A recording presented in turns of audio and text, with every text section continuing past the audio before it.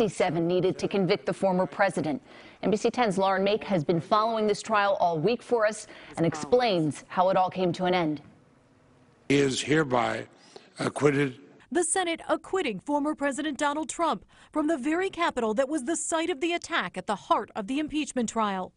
He named the date, he named the time, and he brought them here, and now he must pay the price. But despite some Republicans blaming the former president, no question, none, that President Trump is practically and morally responsible for provoking the events of the day. The Senate's top Republican voting not guilty, and the final count of 57 to 43 falling short of the 2/3 needed to convict. The Trump defense team saying he did not incite insurrection or encourage violence, and later declaring victory. We slammed them down on the mat and won this case. Pennsylvania Republican Senator Pat Toomey was among 7 Republicans to say former President Trump was guilty, telling reporters, his betrayal of the Constitution and his oath of office required conviction. About what you thought you would get?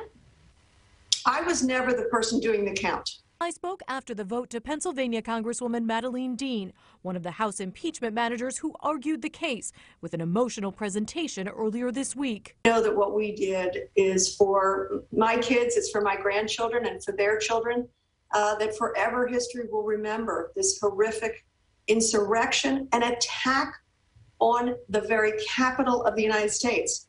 I asked her about what happens next. Would you be in favor of something like a censure for former President Trump, or do you think that we need to move on?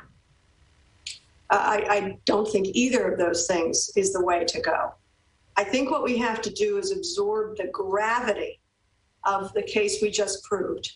Tonight, an impeachment case against President Donald Trump ending with acquittal for the second time. I'm Mayk, NBC10 News. Just moments ago, President Joe Biden released a statement on the acquittal. It says in part, 57 senators, including a record 7 Republicans, voted to find former President Trump guilty for inciting that deadly insurrection on our very democracy. The Senate vote followed the bipartisan vote to impeach him by the House of Representatives. While the final vote did not lead to a conviction, the substance of the charge is not in dispute.